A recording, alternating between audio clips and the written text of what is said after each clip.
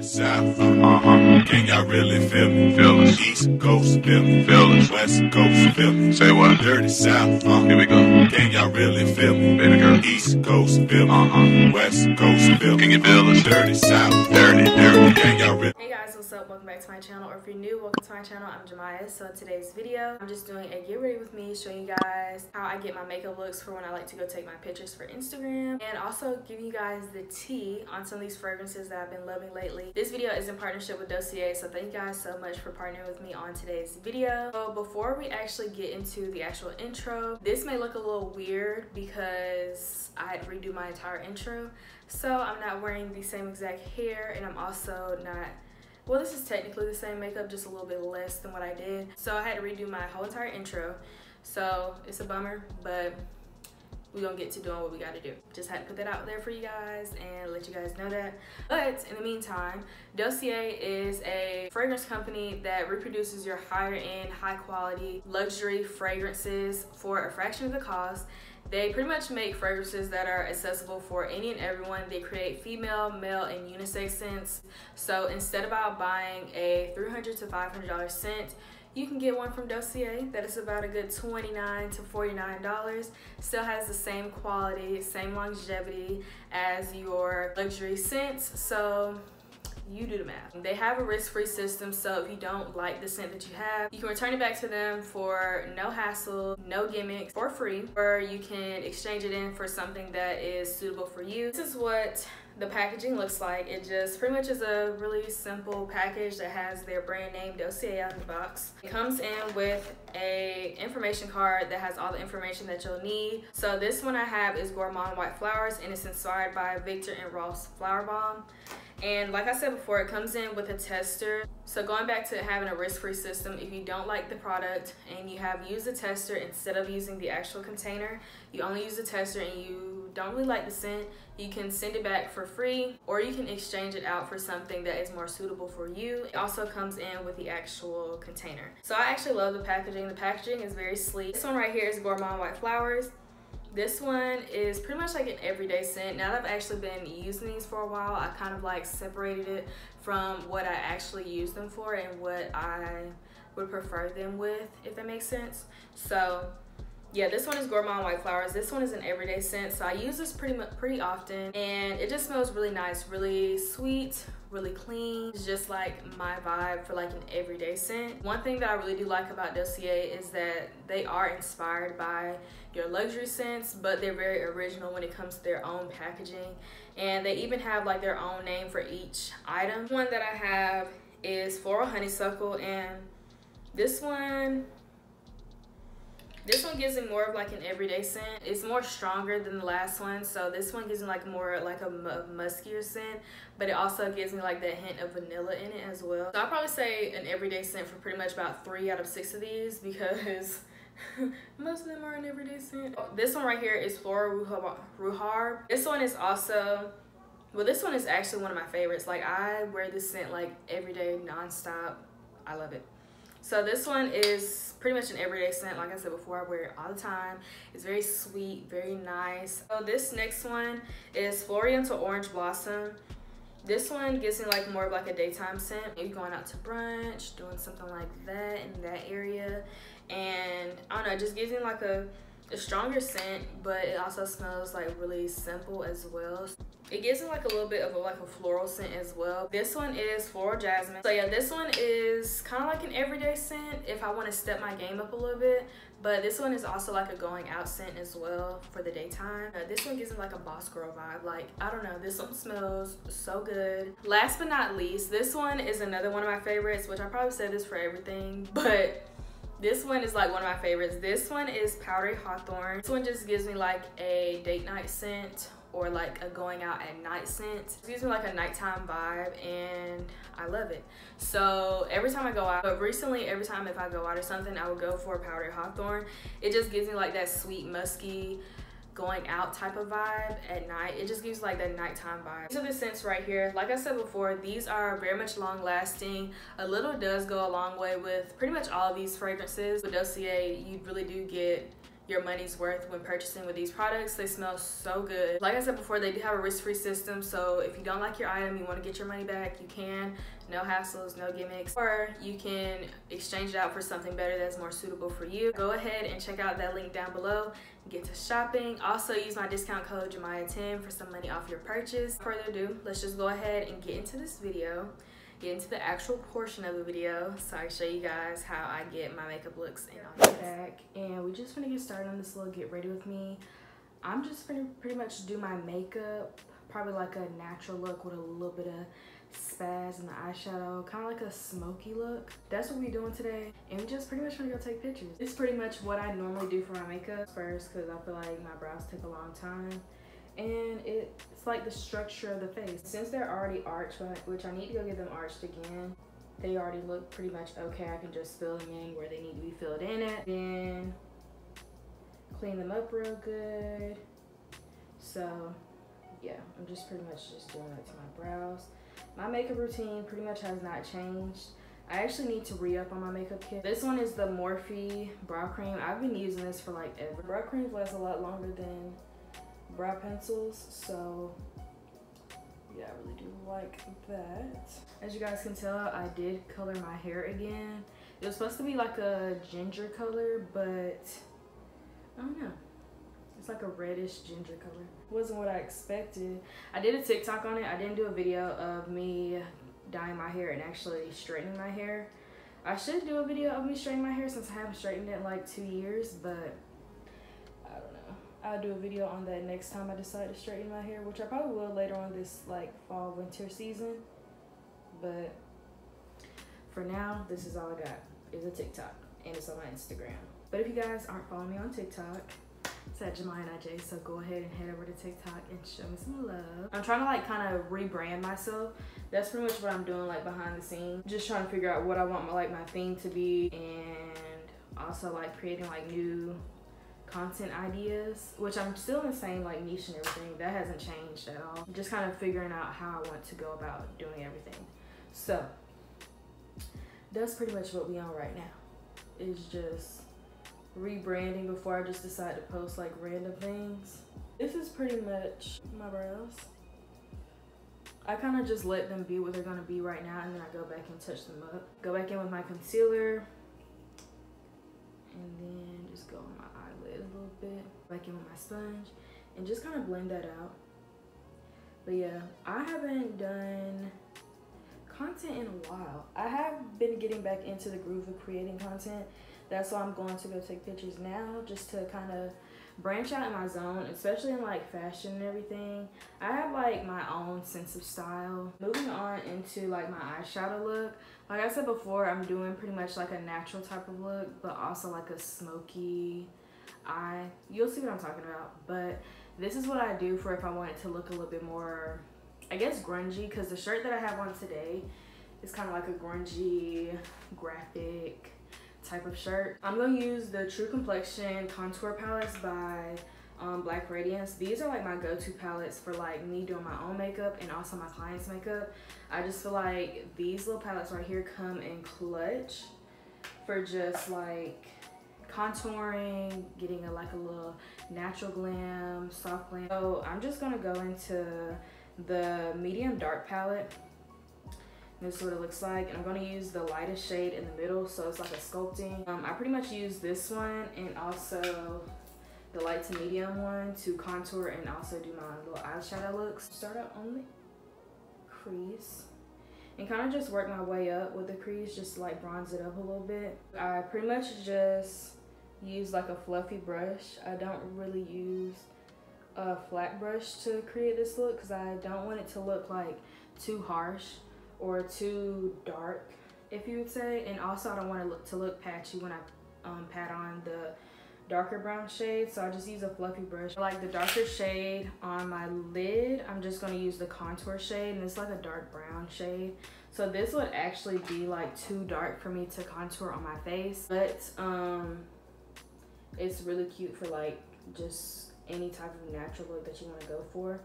But as far as like contouring, I would have to mix this with like a lighter shade to make it look a little bit more like a contour instead of like a bronzing shade. So I just pat that on my lid like so. And like I said before, I want it to look real natural as possible. So I don't necessarily use like a flat brush. I use a more fluffier brush. I'm just patting this on my crease.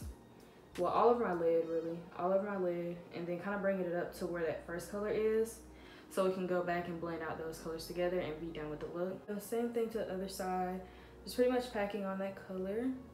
The shade that we used before, I'm just gonna go back up and blend out these two shades. Go ahead and blend out these two shades together. And pretty much that's about it with this look.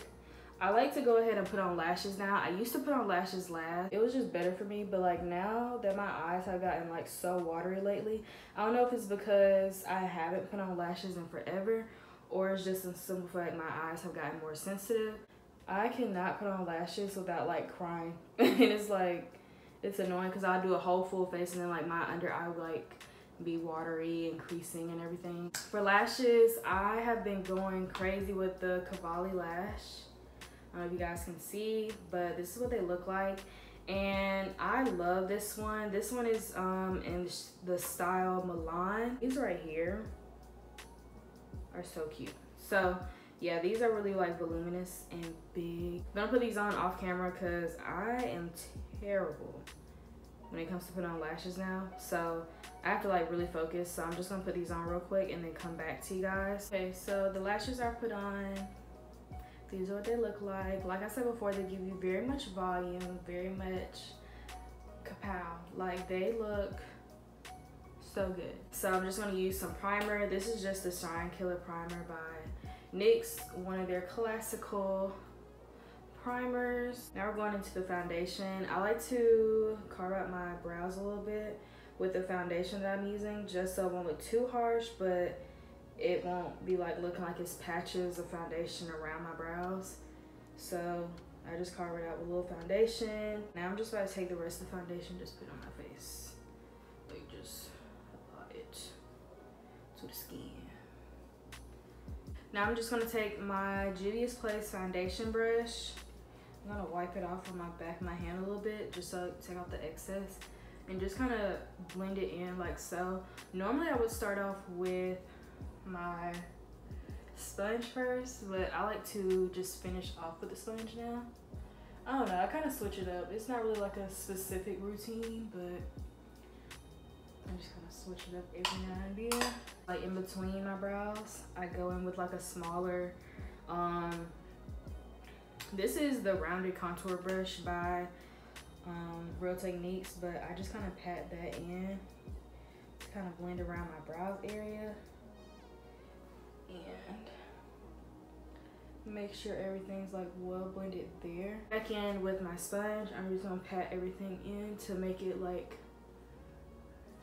finally be blended in. Everything looks good.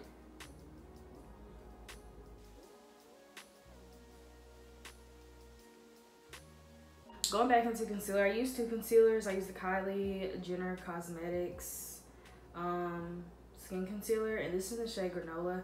I know she revamped her line, like her entire makeup brand, so I don't technically know if it's actually still the same thing. I really don't know, but I got this like right when she was about to start revamping everything, so I really don't know what's going on with her right now and with her branding, but her concealers are pretty good, but they have an okay range. I like using their concealers as well for like my clients and everything. I just feel like their concealer is really nice, so I just use this concealer first and I kind of just blend it out. I think her concealer is pretty good. It's really nice. I also like her highlighters. So like I said before, she did revamp her brand, so I don't even know if she still had like the same colors and everything, but I think I had Cheers Dark, which was pretty good. It was really nice on my skin tone, like the melanin skin tone. I feel like that one was perfect for that. Kylie Jenner Cosmetics is not bad. Kylie Cosmetics, whatever, they're not really that bad. I think you just have to find what works best for you. It's kind of like my brightening-ish concealer, or pretty much just like my regular concealer that I like to use to brighten, which is the Tarte Shape Tape. I feel like you can't go wrong with a Shape Tape concealer. Pretty much what I do is I conceal, one area, make sure it's really blended out really nicely. Then I go ahead and set my face. So I'm taking the Laura Mercier setting powder. This one is pretty good. Ever since I got it, I've just been using it like non-stop. I just go on top and kind of just go in. This concealer actually dies down really fast. Like, you have to work fast with this concealer. And by me talking, not really helping, but it's not too bad. Going back into my setting powder, and I just use a little bit of areas up under my eye. I use a little bit, and then I kind of just work my way up. Most of the time what I do, I take 2 of my brushes and I kind of just brush off the excess. This is my bronzing brush, so it gives back a little bit more color to my skin, so it won't look too harsh. I do that before I actually get to contouring, just so it won't look too much of like a white cast, which honestly with the Laura Mercier setting powder, I don't get a white cast at all, but I just don't want to look too light than what I am. So going back into my contour palette, I'm going to use both of them. So I use my light to medium one, which is pretty much my shade, but since I don't have like barely anything in there, I use like the contour shade and I mix it in with this sculpting shade and a little bit of this one if I want like an extra like bronzed look. So I'm just going to use the middle shade of this one today in the medium to dark palette. And I'm also going to use a little bit of the contour shade in the light to medium. Pretty much mix those two up and kind of just tap it into my skin. And it kind of just makes my bronzer look a little bit more warm. So make sure I get my forehead area. My nose contouring, I pretty much just go back into a medium to dark palette. And I use that middle shade to just contour my nose. I just go right down the middle, just kind of just drag it down my nose and kind of go up into like my brow area, well my eyebrow and my eye area. To my setting powder, I pretty much just use like a little bit and I just tap off like a lot of the powder. So I pretty much just use like the excess of the powder. Go back into my contour area or my bronze area and I just kind of swipe it down, blend it out, but and I just kind of tap it into the skin as well. Pretty much after my blush, I just take it off. For blush, going into the Juvia's Place palette and just pretty much just dab it up there. Give me a little bit of color into the skin. Bronzing palette, bronzing brush. And I'm just gonna swipe off the excess. I don't want it to have like a lighter cast, kind of like I highlighted. So I just use this kind of blend out those colors and make it look like my actual skin. Onto this palette because I just love how this one highlighter is very much like a golden highlight. I like this one as well in the light to medium, but this is more like a champagne gold. And most of the time I look for like more warmth when I like to take my pictures. So I just take the medium to dark highlighter and I put that on my cheeks to kind of like brighten that up a little bit more. And it gives me like a golden type of look, like especially like out in the sun and the sun is like popping out. Either if I'm in golden hour or just in general, it gives me more of like a golden look and that's what I like. Lips, I have been loving the Madison Beer Morphe lip gloss. I just picked this up at Ulta. I think it was on sale because I think it was just like a little collab that they did like a while back. And I just been loving lip gloss, like this whole combination. I used to love both of the NYX products, which I still do, still one of my go-tos. I still love the Cold Brew shade. One is really nice. I like to OD on some lip liner because I just feel like it lasts like all day. And then all you have to do is just reapply lip gloss when needed. Setting spray, now we're gonna set the makeup. So I'm just gonna take these clips out and kind of just comb out my hair. I'm honestly surprised that my hair still lasts this long with me straightening my hair. Really no hair tutorial today for this portion of me getting ready, but If you guys want to see me actually straighten my hair, I can do a video for you guys the next time I decide to straighten my hair. This is what my hair looks like. I'm really happy with how it came out. And honestly, I wasn't expecting this color, but it didn't turn out the final look. Like I said before, go ahead and look at these fragrances. You will not regret purchasing these fragrances at all. Really affordable, long lasting, and honestly, you can't get any better with purchasing with Dossier. Thank you so much to Dossier for partnering with me on this video. And if you guys haven't already, go ahead and click the link down below to check out Dossier. Get you some fragrances, and I also have a discount code for you guys to use down below, JaMya10. Go ahead and use that to get some money off of your purchase. Thank you guys once again for watching this video. Thank you guys for all the love and support. If you guys haven't subscribed already, please go ahead and hit that subscribe button down below. I'll see you guys in the next video. Bye.